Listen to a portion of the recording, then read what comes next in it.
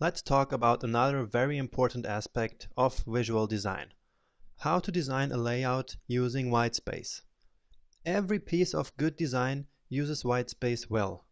In fact, if you want to make a website that looks designed, you need a lot of whitespace in the correct places on your site. So, what is whitespace? Whitespace is just space where there isn't any stuff. Easy.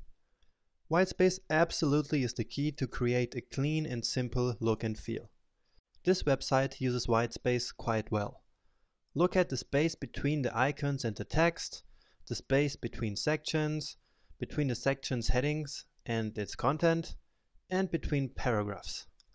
This makes the website look clean and inviting, all because it uses whitespace in a well-executed way. And this is the same website but without whitespace. Do you see the big difference? There is like no room to breathe here. Everything looks bulky and unthoughtful. Definitely not what we want.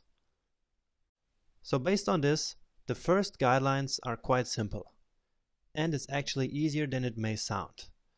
Just put whitespace between your elements, put whitespace between your groups of elements, put whitespace between your website's sections. But don't exaggerate, because when elements are spaced out too much, they may lose the relationships to one another. So don't use too much whitespace. You have to be careful with this. And with this, you will see how your website will look nice and clean, professionally designed. Now, with the whitespace that you add, you describe invisible relationships between the elements of your website. You communicate how the pieces of information relate to one another, and this is very important. So whitespace is closely related to something we call visual hierarchy. This is the organization of your content. Let's go back to our previous website example. Again, the text here is very small, but that's not what matters here. Just look at the way whitespace is used on this website to define the different sections.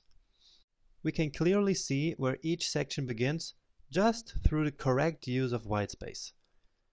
And that's what hierarchy is all about, actually. So, again, whitespace is really powerful. Hierarchies give your website order, and so it's kind of important that you get it right. And how do you do it? Just design with having 3 simple guidelines in mind, and you should be fine. First, define where you want your audience to look first. Also, establish a flow that corresponds to your content's message. Because hierarchy is exactly that. It guides the user from one element to the next. And then, use whitespace to build that exact flow. So, concluding, in this lecture, we learned that whitespace is a powerful tool to create a well-defined content hierarchy. Using whitespace right can make a website look clean and simple. So this was quite an important lecture.